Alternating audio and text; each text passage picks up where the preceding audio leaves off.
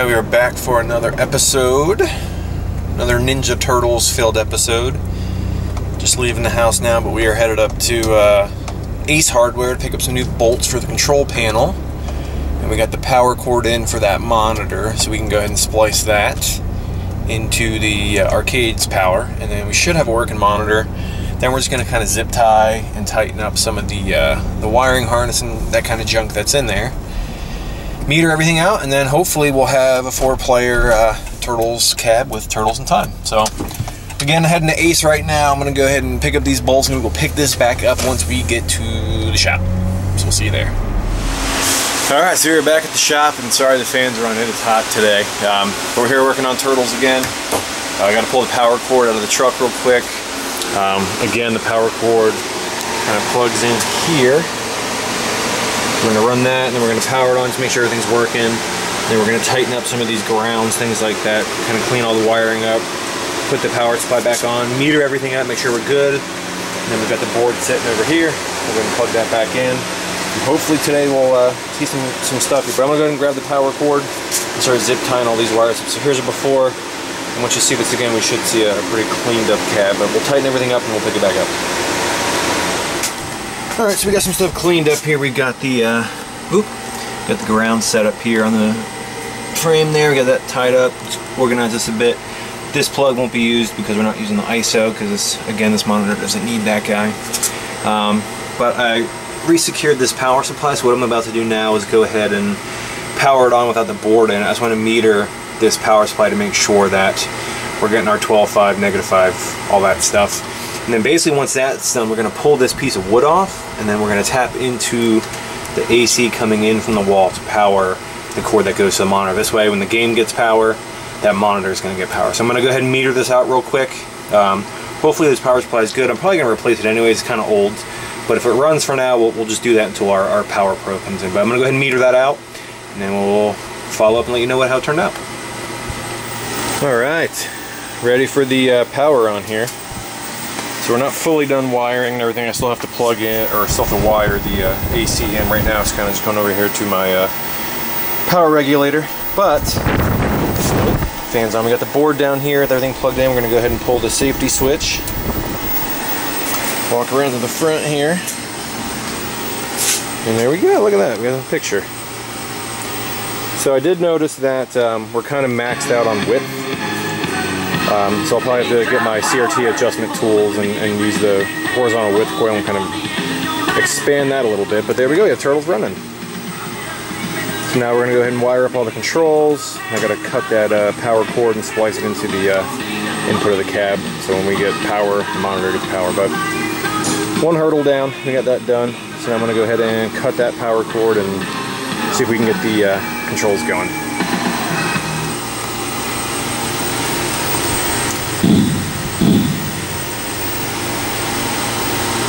My toes! My toes! So about 5 seconds after I shut the camcorder off, game goes dead. Turns out I think the original power cable here has issues. I metered it right at the input down there, and completely zero AC. So I went ahead and cut this power cord that just came in, which we're going to splice in after the switch. But I had a big piece with a plug on it, so I went ahead and stripped that down here.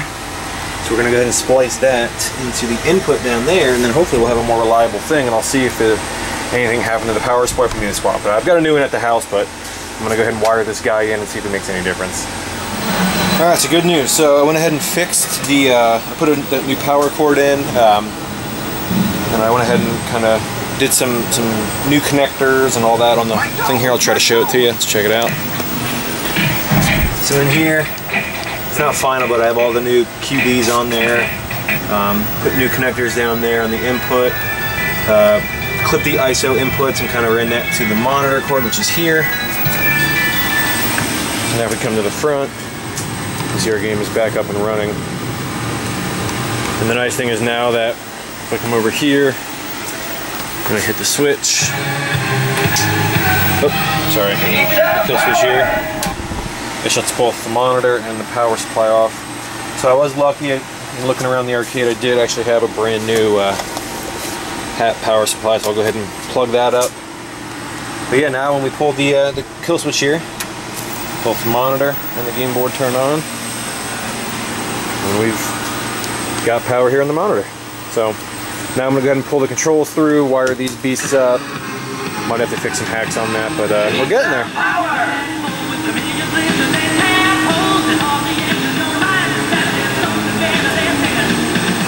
Alright, so unfortunately we've kind of hit a dead end because I'm going to need some help before I go any further, but this whole thing is a rat's nest. As you can see, it's all chewed up, so we're going to go through all these probably tomorrow morning, pin everything out so I know what needs to go where, make sure there's good solid grounds.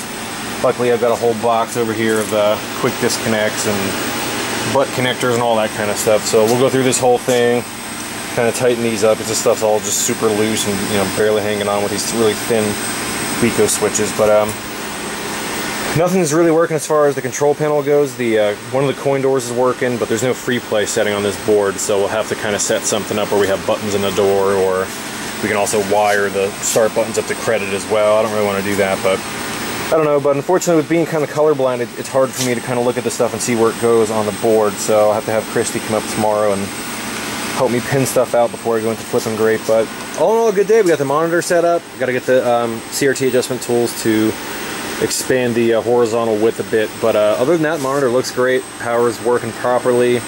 Got this bolted on with the new bolts from Ace. So all in all, a pretty good day.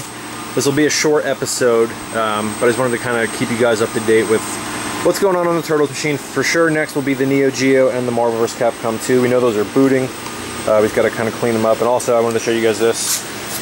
Every game we get has so many tokens in it, so if anybody needs about 5 billion tokens, let me know. But real quick, gonna wrap this episode up. Lighting's terrible, I know, but thank you guys for tuning in as always. Stick around for the next one, and hopefully we'll have a new game up at Flipping Great soon. See ya.